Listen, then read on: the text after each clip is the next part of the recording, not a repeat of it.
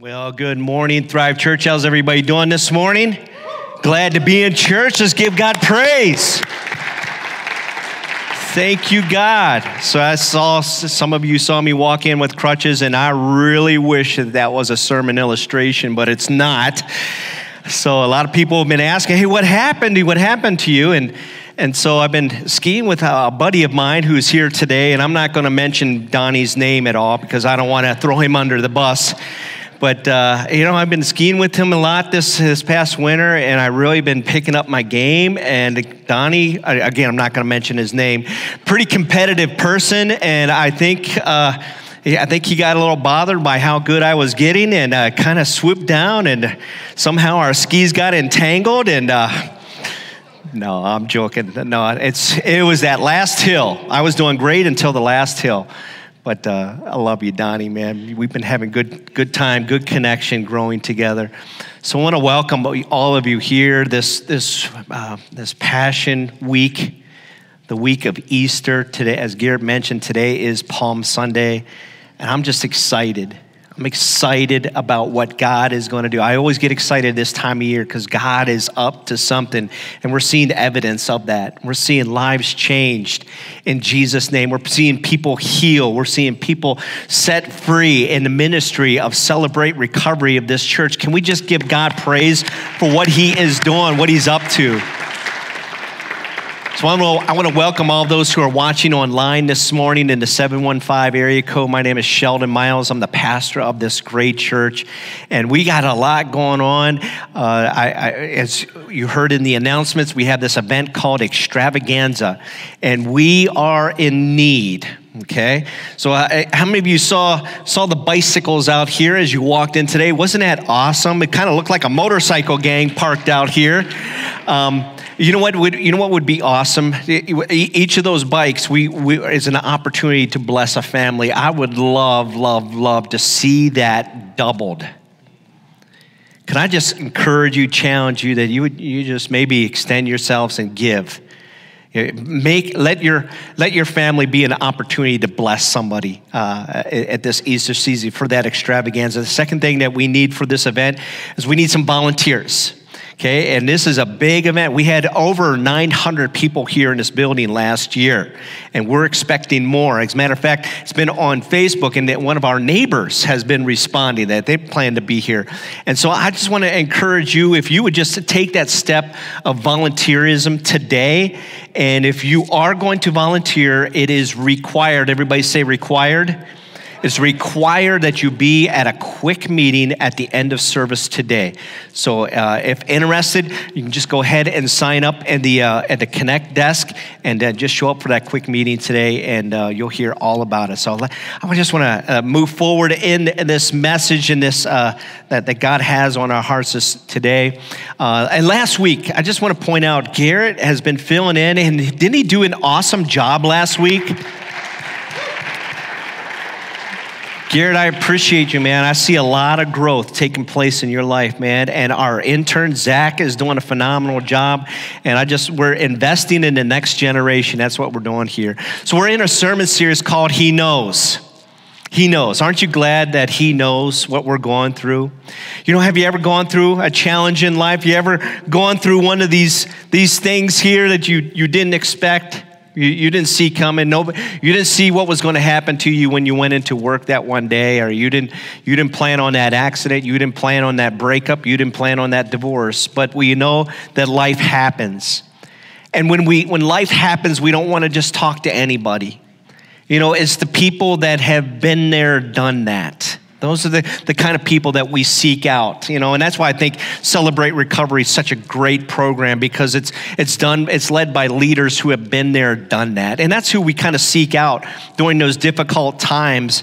And sometimes I think we might wrestle. I know people who wrestle with, what does God know? Because God's like way up there and I'm way down here. Does he even understand? Does he comprehend the challenge that I'm going through? And I would want you to know this morning, he knows.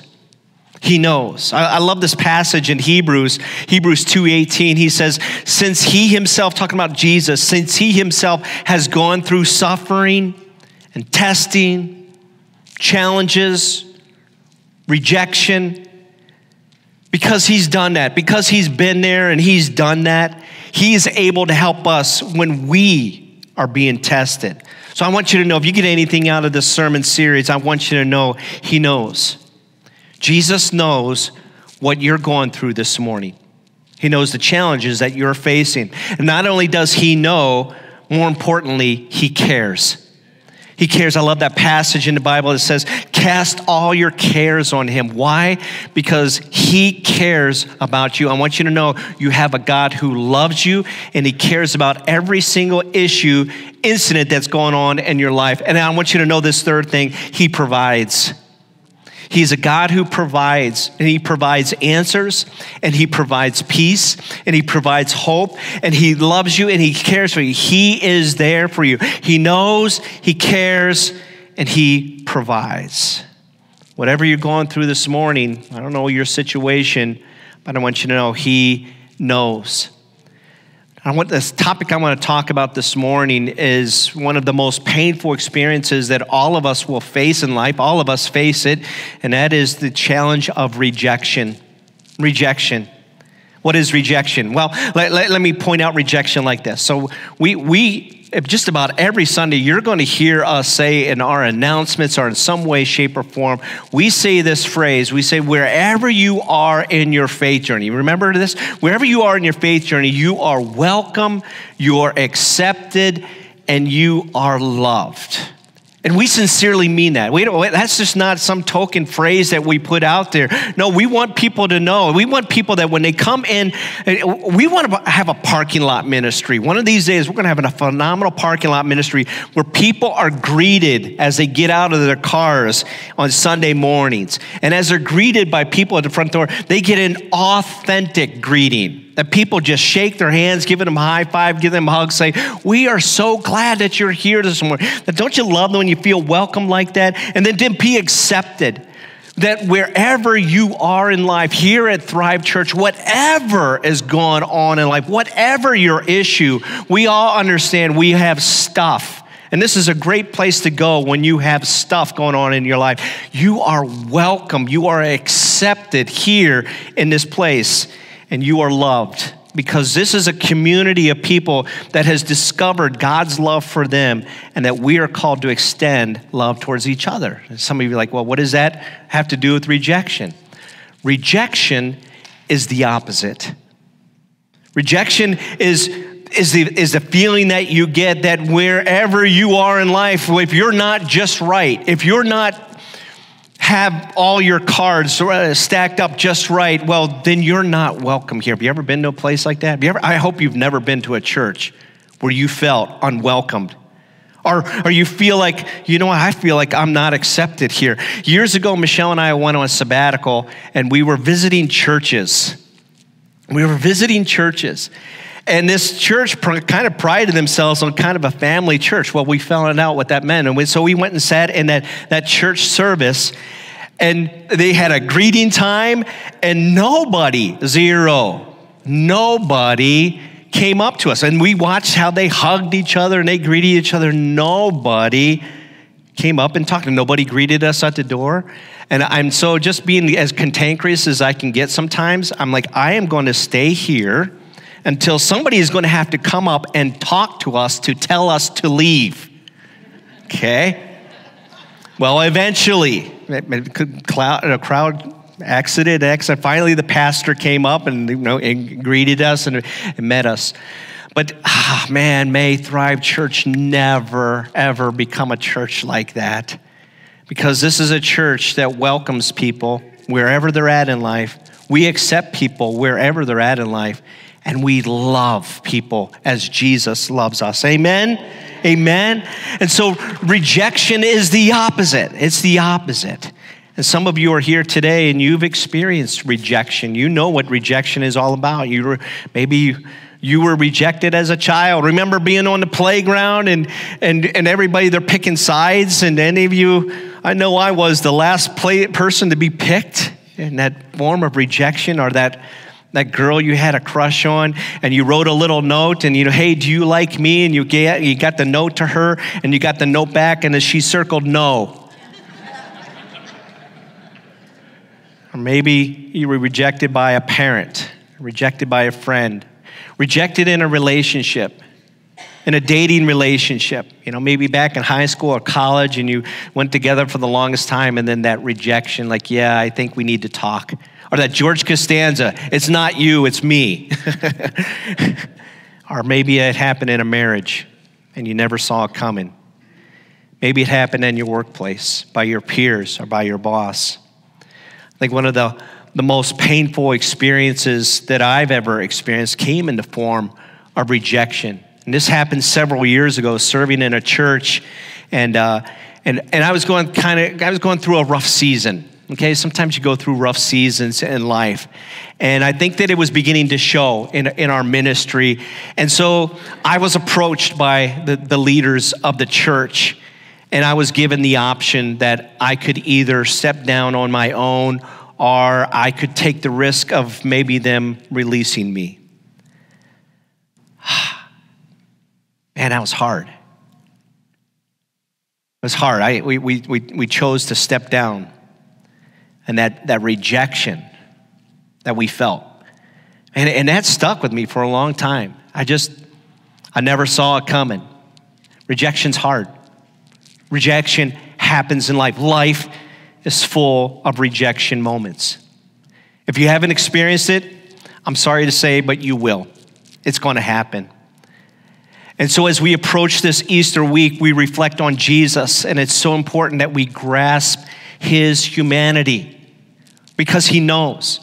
We understand as we look through the scriptures, we see very clearly that he was God, but then he came to earth in the flesh. Everybody say in the flesh. Okay, and if you could just can you just do this, do it correctly here, and do it like, can you just do it to your neighbor? Just give him just a little tug in the arm there. Just a little, not too hard. I see some of your wives are winding up. No, don't, just a little. Did you feel that? How many of you felt just that little nudge? Okay, how many, raise your hand, you felt that little nudge? Okay, I want you to know, Jesus came in flesh, and he would have felt that little nudge. Okay, he felt that little nudge. And he lived here on the earth for 33 years. And during that time, then towards the end, he felt betrayal by some of his closest friends. And then he was rejected by many of his followers. And then he felt the excruciating pain that happened to him on the cross. The word crucifixion, that's where they get the word excruciating. It's from the crucifixion that he experienced. I think, he died because he was put on a cross, but I believe there's a part of him that died from a broken heart. From a broken heart. I want you to know this morning, Jesus knows rejection. Jesus knows the rejection that you have gone through or that you are going through this morning. And it's even pointed out to us.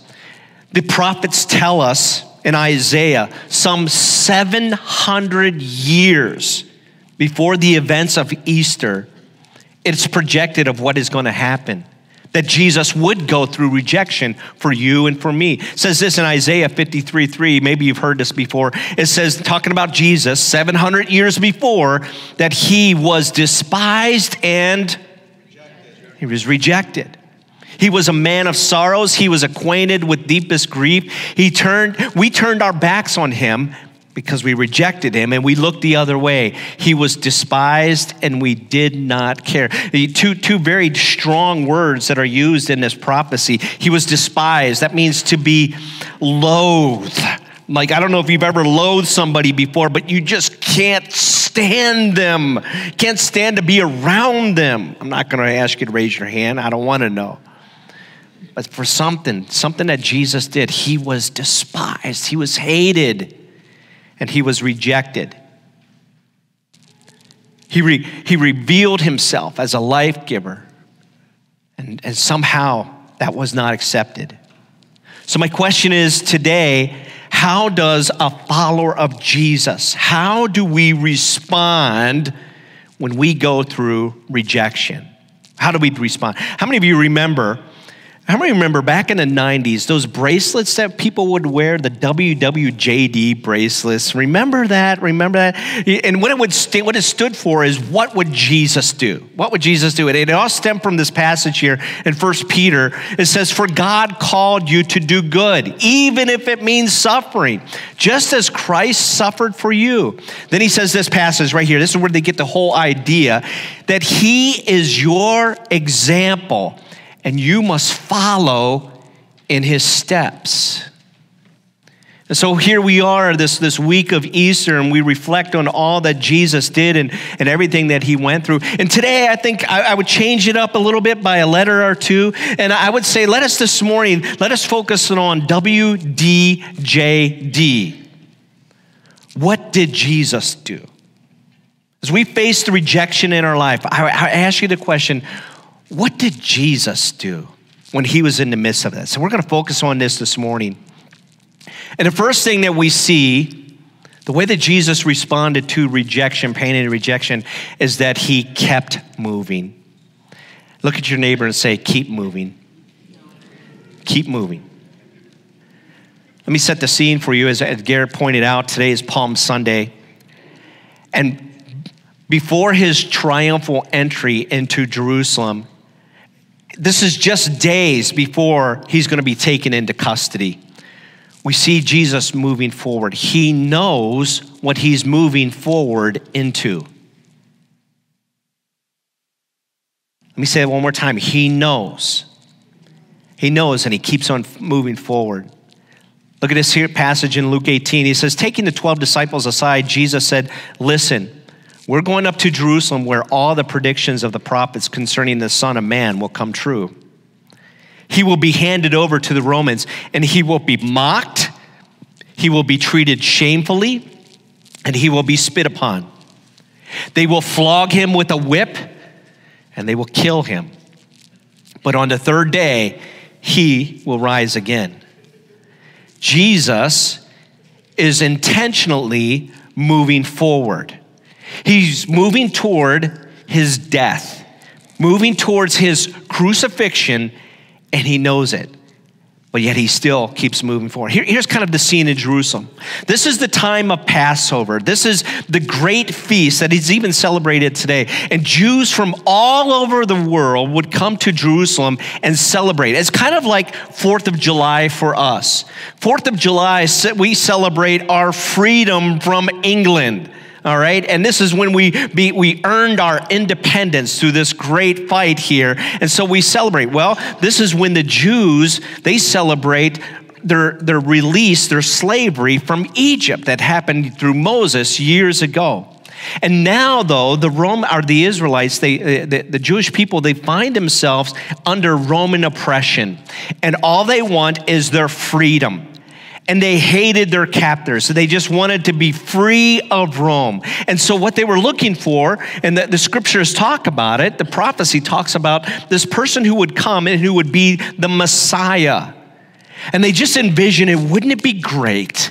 Wouldn't it be awesome if the Messiah showed up during Passover? And he would come in triumphantly, and he would lead us into victory. He would be this superhero king that God would send to set them free from their oppression. Well, they had a hint, they had a hunch, and maybe this Jesus guy, because many of them had been witnesses to his many miracles that he had performed, and like, man, there's something about this guy. And then they get word, this Jesus guy is coming into Jerusalem. And all the crowds begin to gather. You remember this? All the crowds gather, and they begin to wave these palm branches. And they would throw their cloaks on the ground. And this is what, they only did this for kings back then. This is something that all of a sudden, they're welcoming a king. Let me read it to you. It says, so they brought the colt to Jesus and threw their garments over for him to ride on. And as he rode along, the crowd spread out their garments on the road ahead of him. And when he reached the place where the road started down the Mount of Olives, all of his followers began to shout and sing as they walked along, praising God for all the wonderful miracles they had seen. Blessings on the King who comes in the name of the Lord. peace in heaven and glory in highest heaven. I mean, this is a glorious day. Hey, everyone, the Messiah is coming. The Messiah, and we're going to be free of Roman oppression. Well, there's some good news and there's some bad news.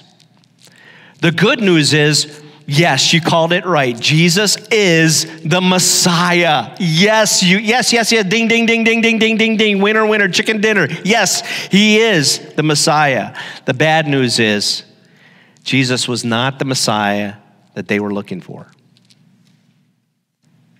You see, Jesus' plan was much bigger than this.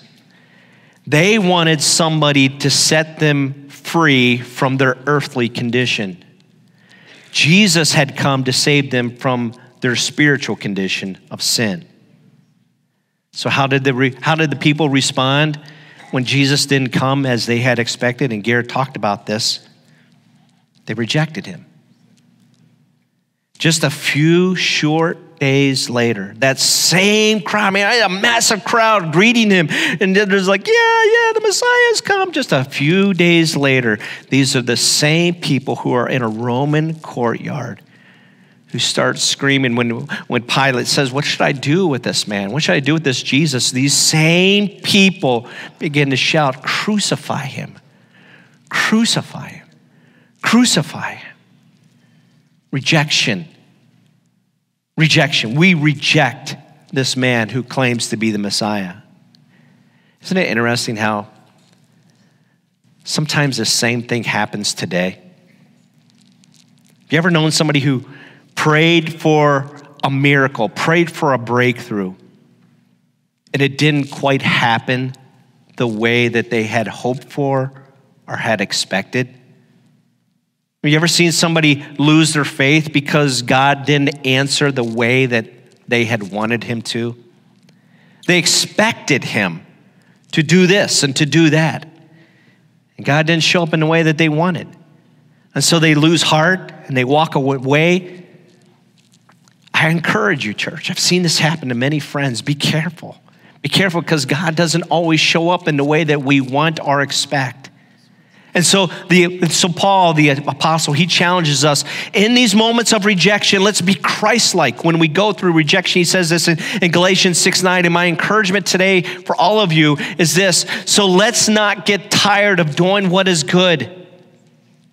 At just the right time, we will reap a harvest of blessing if we don't give up. Look at your neighbor and say, don't give up. I know you're hurting. I know you feel rejected. Don't give up. I'm going to encourage you, church. Jesus didn't give up. He didn't give in. He kept pressing on. My encouragement to you in the midst of your rejections, don't give up. Look at your neighbor and say, don't give up. Don't give in. Keep pressing on. Keep pressing on no matter what. In 1952, there was this woman named Florence Chadwick. And why she wanted to do this, I do not know.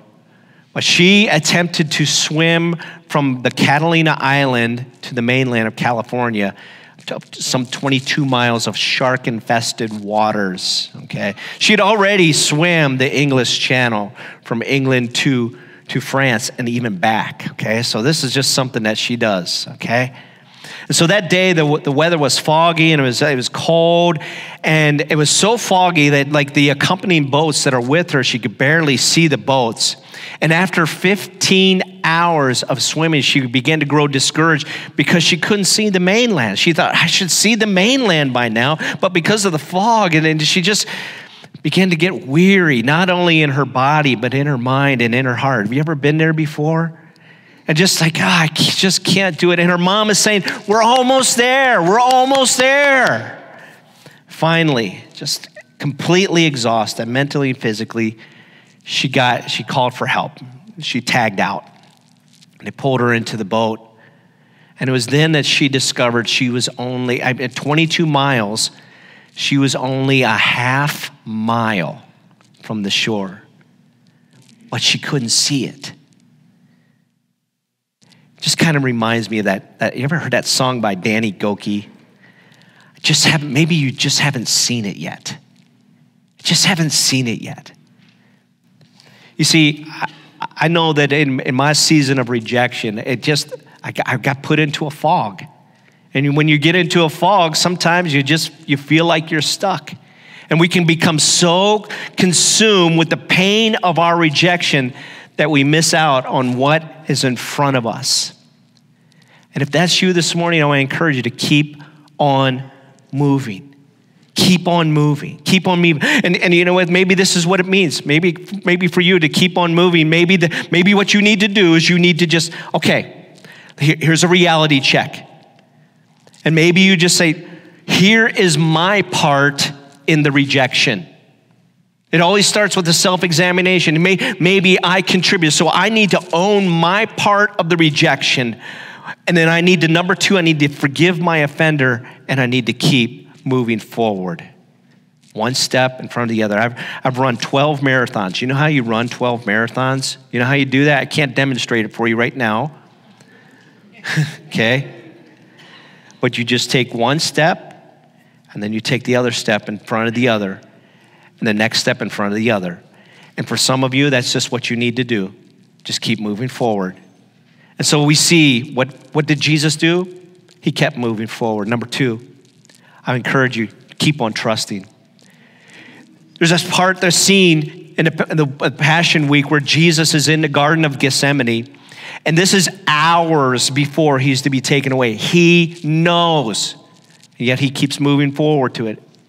And so he's praying. He's in the Garden of Gethsemane, and he's praying, and he's asking God for strength, but he's asking God is like we could change plans here, could there maybe be another way? And he's overwhelmed with anguish. And sometimes that's what a rejection does to us. Our hearts are just, this hurts so bad. Jesus knows what is lying before him. Look at what it says here in Matthew 26. They said, he told them, he talking to his disciples, he says, my soul is crushed with grief to the point of death. Stay here and keep watch with me. And he went on a little further, and he bowed with his face to the ground, praying, my Father, if it is possible, let this cup of suffering be taken away from me. It's interesting, this is not in your notes, but in Luke 22, it says that he prayed more fervently, and he was in such agony of spirit that his sweat fell to the ground like great drops of blood. Some people have speculated there is a condition, by rare condition, but they've seen it in soldiers, where soldiers are about to go into battle and they're so anxious to face this battle. Have you ever been in that place before? That they will actually sweat blood. It's a rare condition, but some people do it. And that's what they think was happening with Jesus. He was just, this anguish that I feel, this heaviness in my heart. Jesus could have looked at God's plan. He said, really? This is the plan you have for me? He could have looked at God's plan and said, this plan is rejection. Well, God, why are you rejecting me? You're going to put me through this? And he could have looked at God's plan and say, this is rejection. Who would do that to their own child? Who would put their child through anguish like this? But Jesus, this was the ultimate test of trusting God. Because Jesus responds, look at the last part of this, yet I want your will to be done, not mine. Trust. Even when I don't feel it, even when I don't see it, I don't understand it, I don't like it, I don't want it. Have you ever been there? Still I will follow. God, I trust your will over mine. I trust your will. I trust that you know my pain. Years ago, our son got a rare sickness, and he had this terrible swelling that went to his knees as part of the sickness, his response to this. And he's just, 8 or 9 years old, okay? And he's just in pain and agony. And the doctor said, we are going to have to tap his knees. Does anybody know what that means? I don't want to tell you anymore what that means. But we're going to have to take a large needle and we're going to have to insert it into his kneecap so that we can drain this fluid.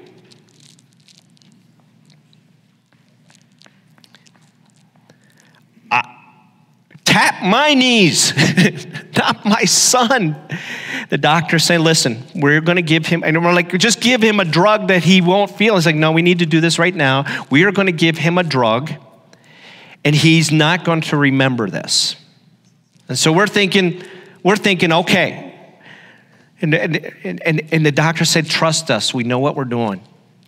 So we are there with him, and we are in charge of helping to hold down our son as they tap his knees. Oh, and he is screaming, and he is looking at us, and he said, you promised this wouldn't hurt. And he's saying, oh, I'm like, oh, the pain. And I'm like, give me a drug that I don't remember this. And I'm just mad. I'm furious at the doctor. Like, you promised us this is going to be all right. You promised us. And he's, trust me.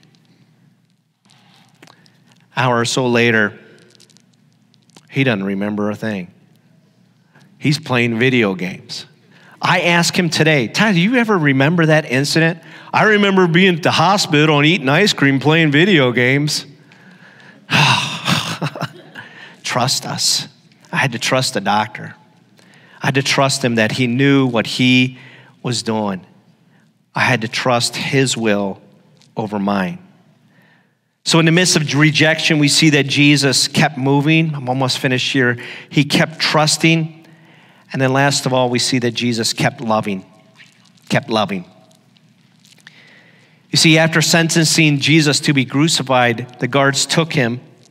And we know the story, and they began to start to beat him, and they began to pull at his beard, and they were laughing at him. And then they took him to this horrible scourging post, and they whipped him, just like the prophecy said, and they whipped him horribly. They scourged him.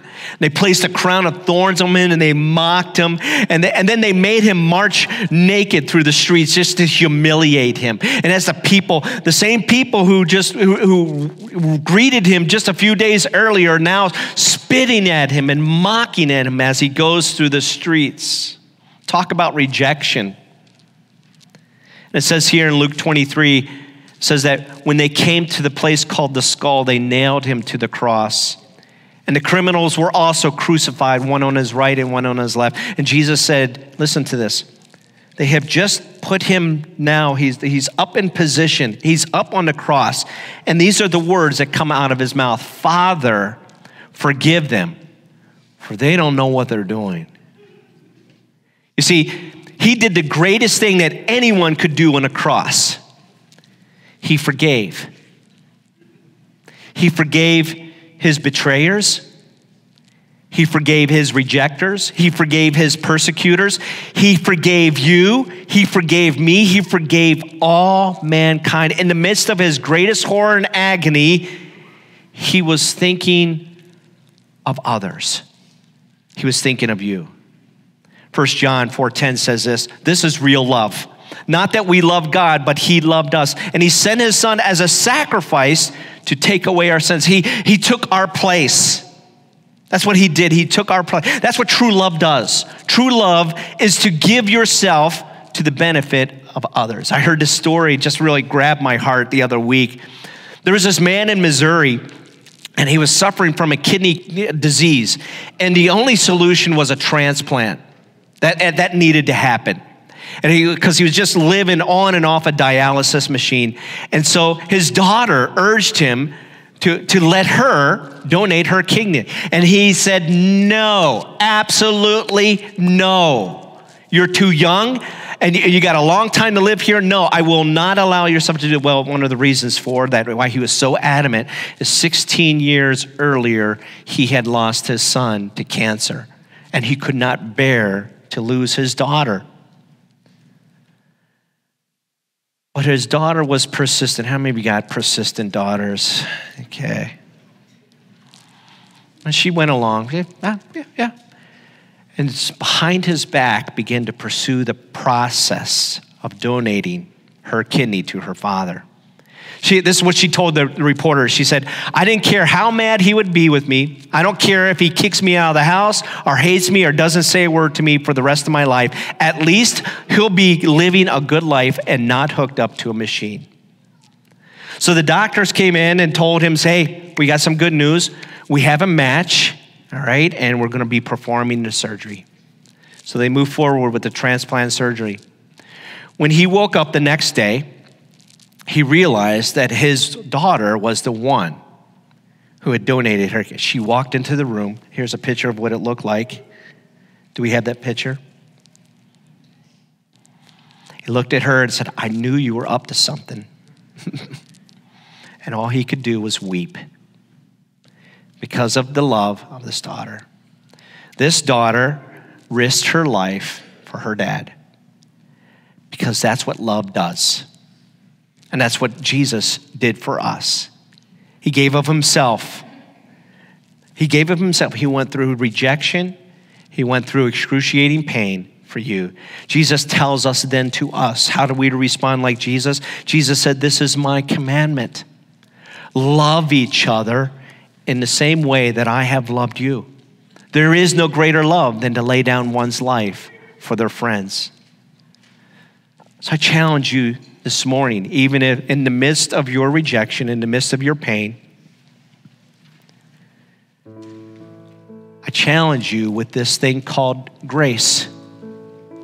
Grace is to give to those who don't deserve it a pass. Is to give them acceptance. Is to give them love.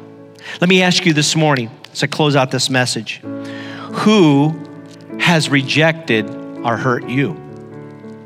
Right now, the image of that person is just flashing in your mind. Bang, it's right there.